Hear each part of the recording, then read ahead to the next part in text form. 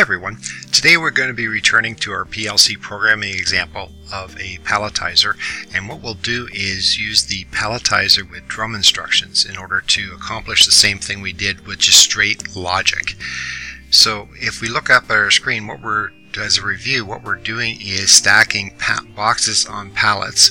In this case here we have 2 layers on a pallet. We can also stack up to 4. You'll notice that they are intertwined so that the boxes are more stable within the skid itself. Okay. And what we'll do is we'll just quickly review the 5 steps. The first thing is defining the task. Then what we'll do is we will define the inputs and outputs. We'll then develop a logical sequence of operation and then develop the PLC program. And in this case here, unlike the last time, we'll actually be using drum instructions within the BRX PLC in order to control our Palletizer itself. And then the last step is actually the testing of the program. So lots of testing, and this is part of what factory I/O that we're going to be using is really good at. So that's what we're actually doing, is putting boxes onto skids. And what we do is we typically will use some sort of logical diagram or sequence of operation. Here's my table that actually shows what I'm trying to accomplish. And I split my table up into my pallet and what my pallet has to do, and then my box layers and how to build those layers. So that helps tremendously when you're sitting down and trying to develop the code that you want in your PLC. So if we take a look at exactly what we have connected here, I have my Do More software actually connected to my USB port located right here. I then have my factory I/O connected through my Ethernet port, which is located right here, and it's talking Modbus TCP IP, and the factory I/O acts as a client, so it's communicating the controls back to the BRX PLC. So it's initializing and doing all the commands to get the information in and out. So here we have our unit itself, and we have our control buttons. We have our start, stop, reset. We have our manual auto.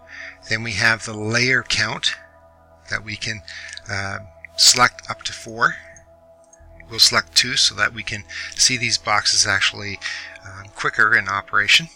And this tells me how many boxes have actually passed. So we'll throw that into automatic mode and we'll hit start. What you'll first see is that our pallet will come through. And as soon as it hits the front sensor, it actually then lifts that elevator up. And we are actually then providing boxes onto the layer. And what you'll see is it'll get 6 in a row. Then there's a clamp mechanism, and then the elevator plate will open, and depositing the box onto the layer. The elevator then goes down and prepares the next layer. You'll see now that we have a flipper, and the flipper now turns around and does the next layer the opposite way. So it interlocks the boxes together so that it performs a better pallet itself.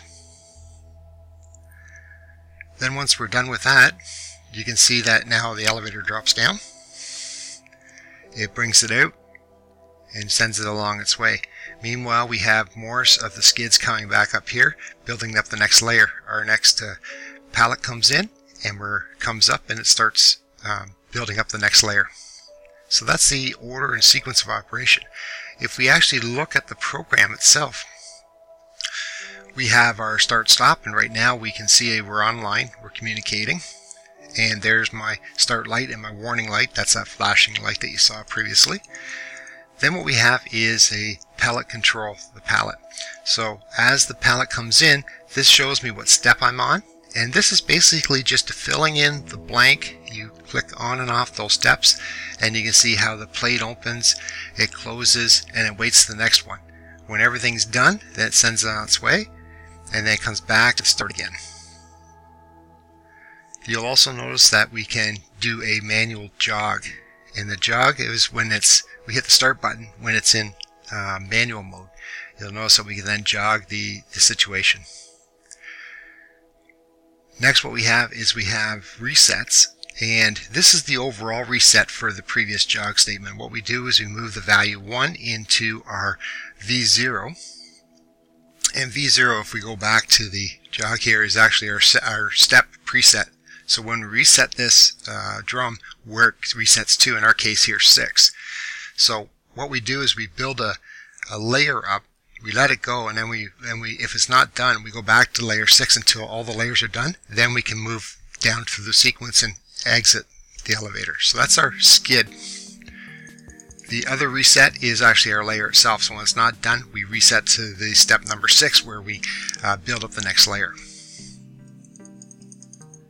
Then what we have is our drum will actually turn on bits on and off. So sometimes they're normally closed when they should be normally open, or vice versa. When we see that, what we have to do is create internal bits, and that's what these next 2 rungs are doing. Then what we do is our drum mechanism actually creates standalone bits. So you'll see here we have pallet feed bit, load pallet bit, and they control our feed and our load controls as the drum energizes them. We also have our exit, and this is our exit being done, and it turns on. And what we have is an off delay, or a delay timer. It's an off delay timer. We make sure that the exit conveyor is on for at least 10 seconds in order for that skid to get out of the way. Then we have our elevator controls. We have a move limit, and we have an elevator up and an elevator down.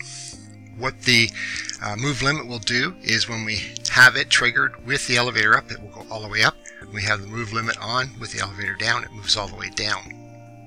If we want to just move down 1 step or up 1 step, we would signal the elevator up or elevator down just once.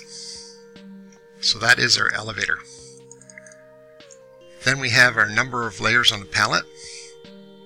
Here this is our counter, so it counts the number of layers that we have on the pallet, and when it reaches the preset value, which in our case here is set for 2, then it will count up or count down, and that is exactly what our counter done bit will do. Says that we have them mounted on our skid, so now it exits or allows that to feed into our drum mechanism. And we count those based on their plate opening. So when the plate opens, let that layer in, that's when we count. Then we have another drum, and this drum actually handles the 2x3 layout of our pallet.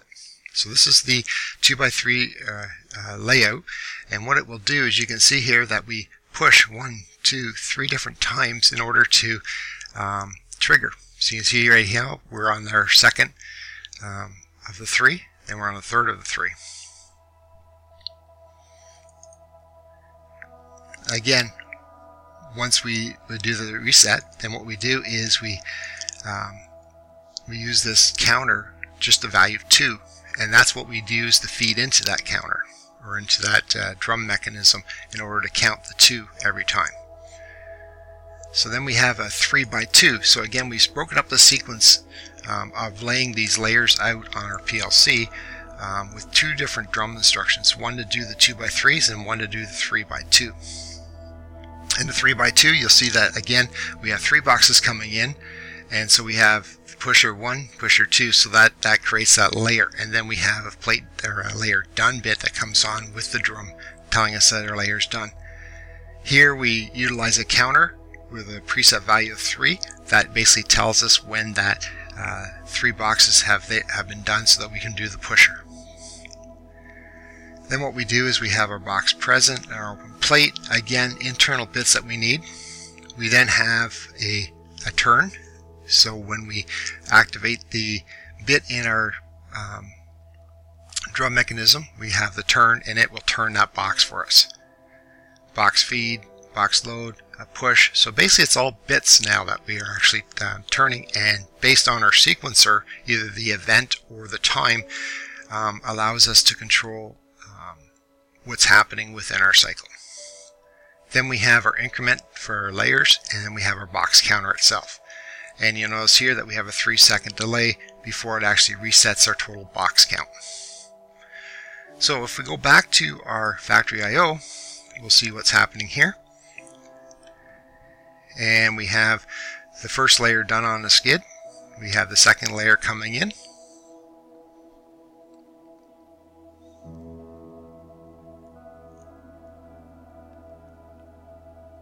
There we go.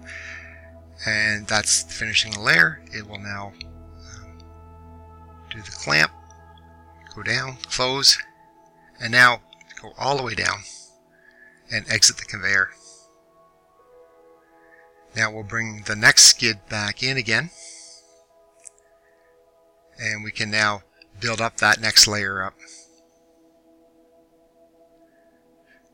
So drum instructions are very easy and straightforward. It's almost like a plug and play. You determine what you want with events and times, and it will help you quickly develop code within your PLC. Now, all the links and documentation can be found on our website at accautomation.ca. If you'd like this video and like to see more, there are 3 ways in which you can help us out. You can give us a thumbs up so other people can find this information just as you have. You can subscribe to our YouTube channel at the end of the video. You can also go to accautomation.ca and subscribe to our website. When you do, notification will be given to you every time we publish new content to the site. You'll also get 2 free ebooks on numbering systems and robust data logging.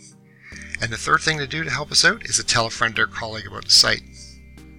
Alright, that's it for now. Thanks for watching.